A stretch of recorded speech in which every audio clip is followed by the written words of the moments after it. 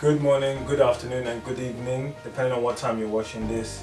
We at the Insight team wish you a Merry Christmas and a Happy New Year. Thank you once again for tuning in to watch our show. We pray that this message meets you well in Jesus' name.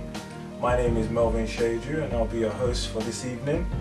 Insight is a program designed to educate, encourage and bring deeper understandings to issues that affect our community and wider society.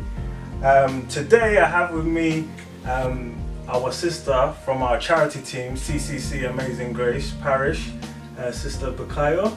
You're welcome, ma. Thank you. And our topic today is homelessness. Homelessness is something which affects our communities. There are different types of homelessness. There are rough sleepers and there are sofa surfers. The homeless people, which are the rough sleepers, are the ones that maybe the local authority don't have any accountability for them, meaning they don't know that they are homeless. Then the sofa surfers, who are possibly staying at their aunt's, sleeping on their aunt's sofa or their friend's sofa, or just even finding their cars to sleep in. These are people that may be registered homeless, and we want to just stretch out our arms to them and show them love. No one deserves to go through that by themselves. I have here with you already introduced Sister Bukayo, who's part of the charity team, and she's going to let us know what we did with our local charity. Thank you, Brother Melvin. As part of our commitment to our charity, CCHGP Naples Connect, we contacted Crisis, and this is a charity organization designed to or created to house people during the Christmas period. No one deserves to be homeless during this time. It's a very crucial time in everyone's life. Hence the reason why we contacted Crisis, and we intend to work with them for a very long time. So we packed 100 hampers, and we went to the centers. I think they have about 2 around Sodok or Bemonze area. So the team went round to deliver this on a Sunday morning. Going forward, we are looking into working fully with this crisis team, because we do understand the pain of an agony of being an homeless.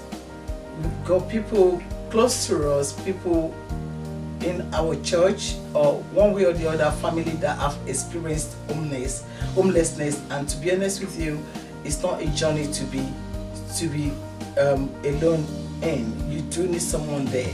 You do need someone to look up to when you're homeless. It's not a nice job. It's a terrible experience. And so we in future, and with grace, by next year December, we're looking to use our premises to house people, work closely with Crisis to ensure that this place is used as a shelter during those festive periods, to keep people in, to have hot meal, to have activities, to have that family feel that everyone deserves to have during this period. Thank you. Fantastic.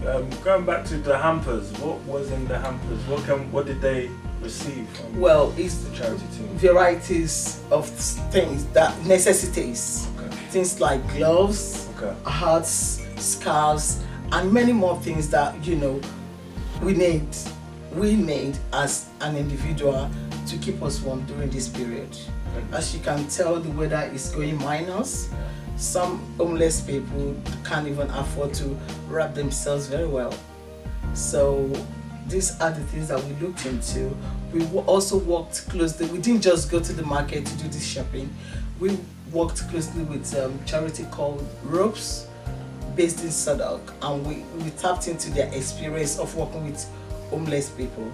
So they told us what we need to include on our shopping list, and that was what we did and wrapped and delivered to the crisis center. Okay, Sister Bukayo, if somebody is homeless, what should they do depending on their situation? All right, depending on their situation, if a vulnerable adult is homeless, every local authority have duty of care under the Care Act 2014. They have there is also an homelessness act, which is Homelessness Act 2002, which confer on the local authorities a responsibility to ensure that people are housed safely. So if you or anyone you know is suffering from homelessness and they are adults, they need to be contacting their local authority under Care Act. And if it is a family with children, Children Act 1989 also confer on local authority the responsibility to ensure that children are housed safely. So you do need to contact your social service. The social service department of any local authority must respond to this. And if you do need help on how to make this homelessness application, please contact our charity. We are here to help you. We'll definitely help you to put it in. Fantastic. Right, so you heard that insight. If you're homeless, you're not alone. And we pray that next year, the years beyond, that we will continue to stretch out to our brothers and sisters that are homeless. I hope that you've enjoyed the show. Merry Christmas again, and we're wishing all of our viewers a Happy New Year. Thank you. God bless.